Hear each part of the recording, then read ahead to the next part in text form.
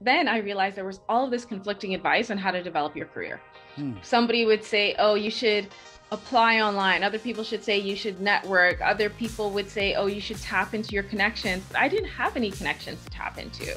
So I wasn't sure how to make it happen and make it a reality for myself. But I did start to see patterns in what some people were saying. Hmm. I started to see patterns in adding value, solving problems. But when I first started, those words were so abstract. Like, I don't know what that means to add value to an organization. I don't know what that means to solve a problem. How do I find the problems that they want to solve? How do I go and speak to an employer or hiring manager and figure that out? So I built out a system to build out a career that aligns with who I am, because one of the things that I started to realize during that process was I had a really deep fear of being stuck in a dead end 9 to 5 job in Canada, not knowing how to make it work, not knowing how to pull the pieces together, being terrified of being stuck paying off tuition debt, being stuck never being able to afford to visit my family, and not knowing how to build out that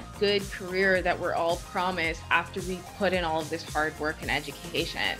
So the next thing that I did was I took my response rate from a 0% response rate to a 70% response rate. So from Wow.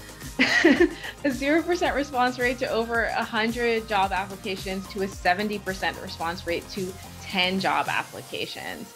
So I landed a job that I loved in a field that I loved, in the city that I wanted, in the field that I wanted, in the exact company that I wanted to work in, but not the like perfect department. But it was all very close, making more money than I had targeted.